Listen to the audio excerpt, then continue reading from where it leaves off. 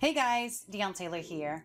I get a lot of requests from my prospects where they want Power Virtual Agents to answer questions for their customers about order statuses. So the scenario could be that one of their customers has ordered something online or maybe even in person, and now those customers are looking for a particular order status or maybe even a shipping method or maybe even a tracking number.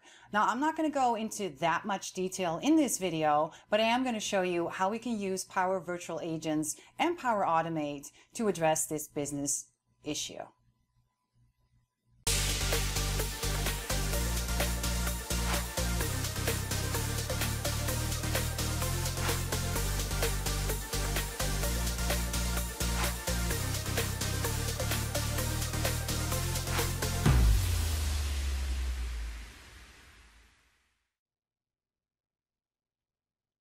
So I'm going to start again with showing you what this is going to look like, right, once we build it out. So I'm going to start my chat here, and it's asking me, what is your email address? So let's just type that in. I'm not going to put my name in or a case. I'm just going to go ahead and submit that.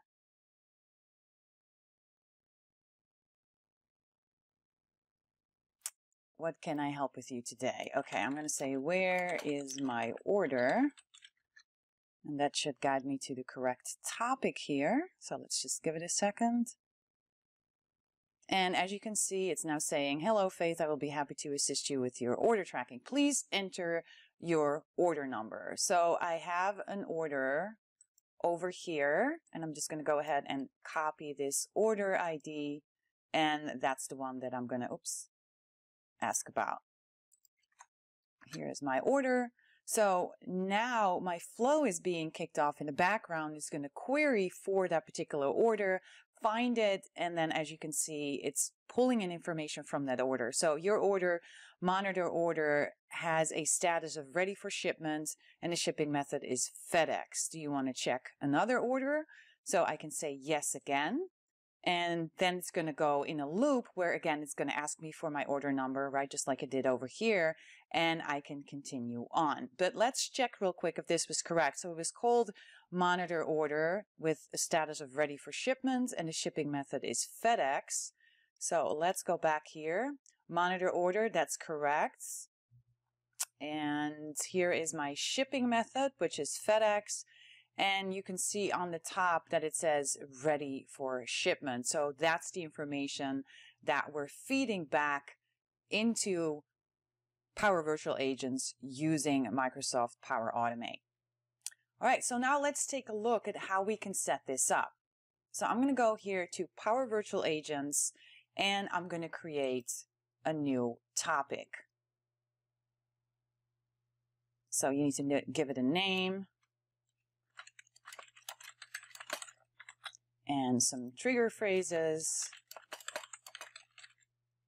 And then once you've done that, I'm just going to save my topic here. Here we go. And then we can go to the authoring canvas. So I'm going to put a message in here. Hello, I will be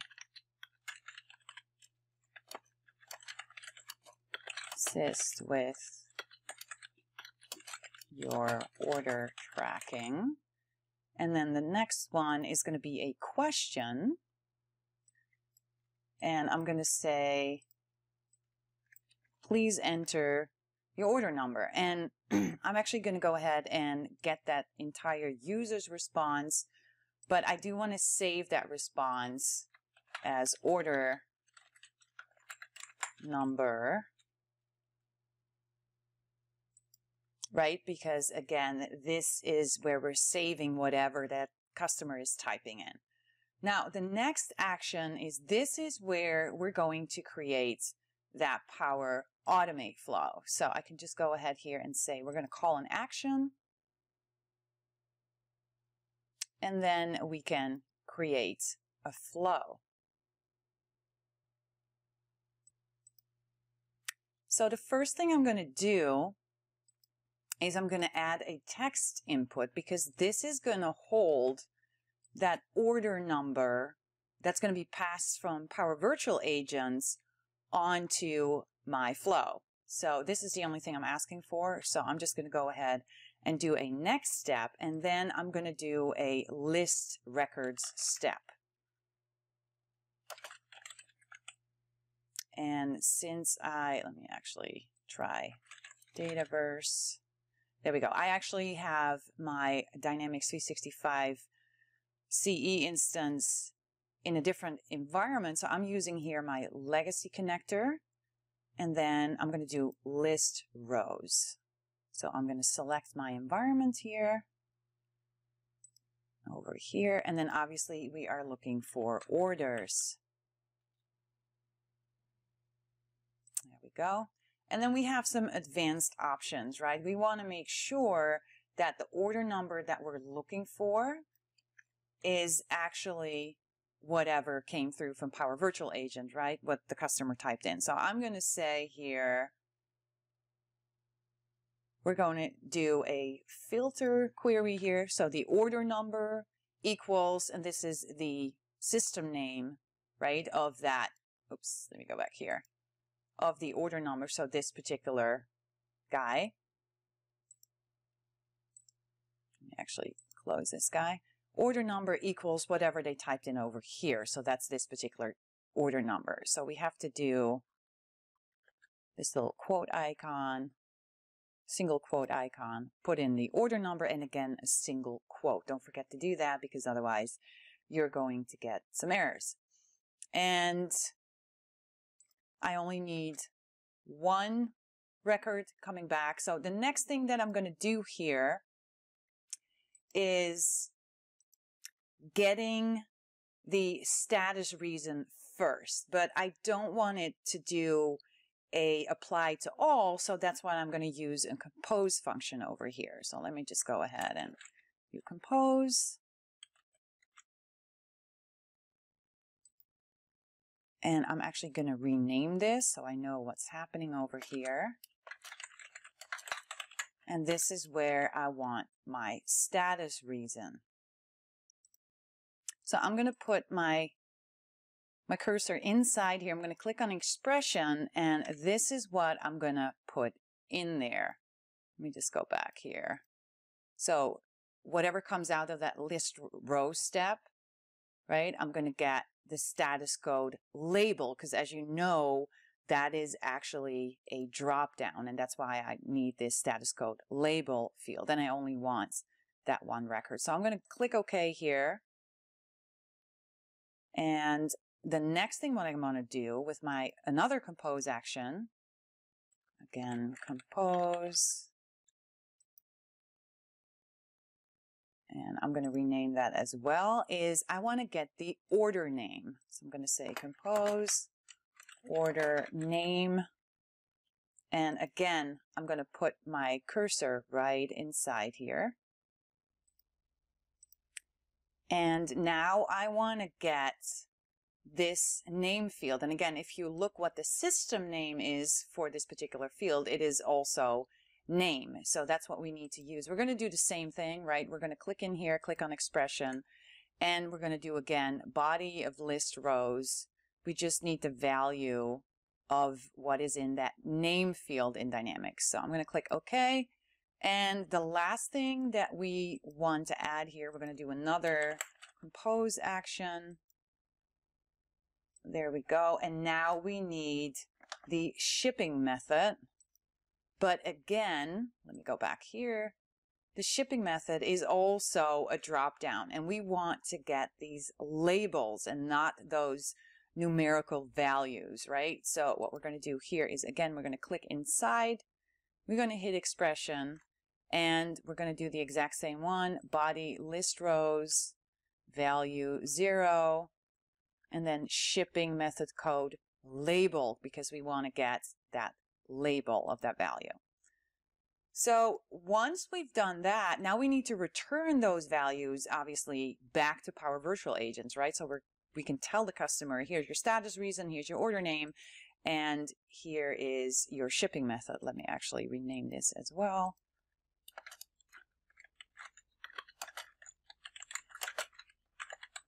There we go. So the first one here, I'm going to call this status reason. That's what I'm feeding back. And the second one, I'm going to call order name. And then lastly, we're feeding back, here we go, our shipping method, right? So the status reason, you can kind of see that now because I renamed those compose steps, right? So we want here for status reason, obviously compose status reason, the output. For order name, oops, go here. For order name, we want this output. And for shipping method, we want this output. And that's really all you need to do for that flow. Obviously, you need to make sure that you save that, give it a good name,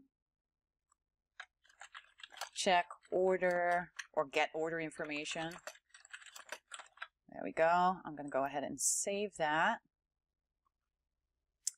And now we're going to go back to Power Virtual Agents. So this was the question we were at. So now let's call that action of that flow that we just created.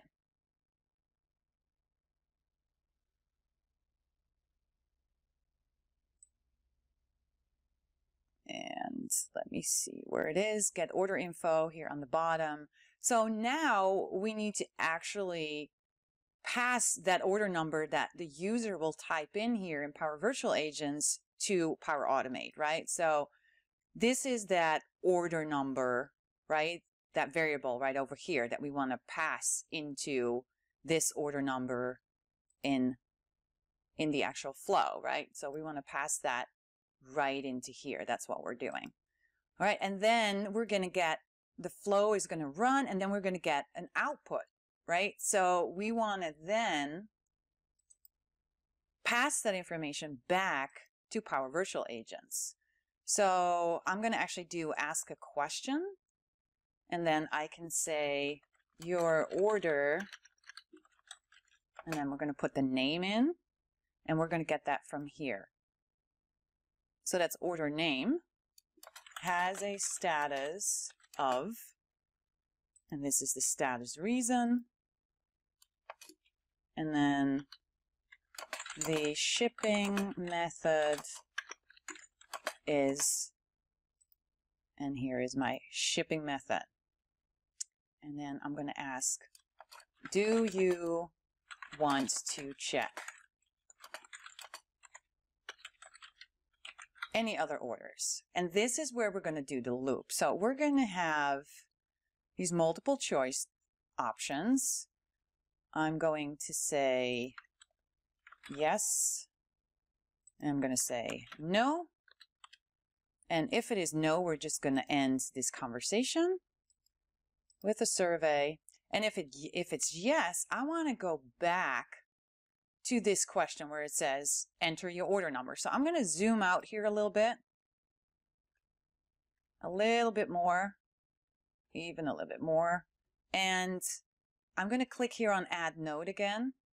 I need to move up a little bit.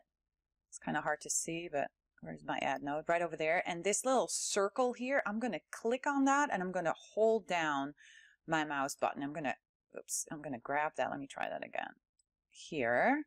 And I'm going to pull it all the way back up where it says here, ask a question. I know it's kind of hard to see. And I'm going to connect it to this dot here.